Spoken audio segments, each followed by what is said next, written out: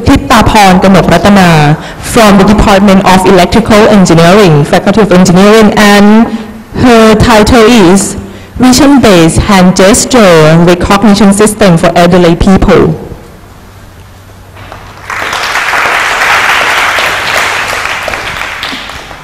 Nearly 30 million seniors are hospitalized each year, according to the federal government. This causes the difficulties for the caregivers in taking care of the elders comprehensively.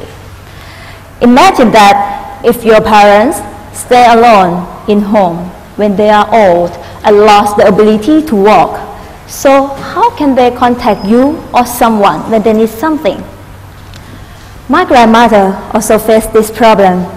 She made me realize that we need some smart technology, like a monitoring system, to help monitor the elders' activities. But what type of the monitoring system should be built for them? Let's think. What is the easiest way to communicate to others without saying any words? It's hand gesture, because it's fast and natural way to convey information. Based on that, I do a research on the real-time hand gesture recognition system. I separate my work into two main parts, which are hardware and software.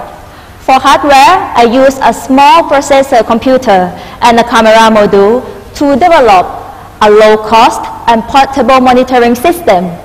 And for software, I propose an algorithm which is applied on the simple 6 hand gestures that are represented as the meanings and easy for the elders to remember, including help, water, food, toilet, facility, and accident. And there are 3 main procedures in my system.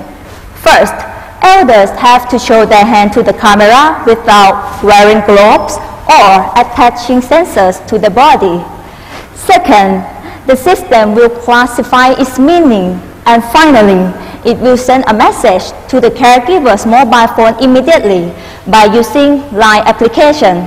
So they will know exactly what is the current situation of the elders, no matter where they are in this world.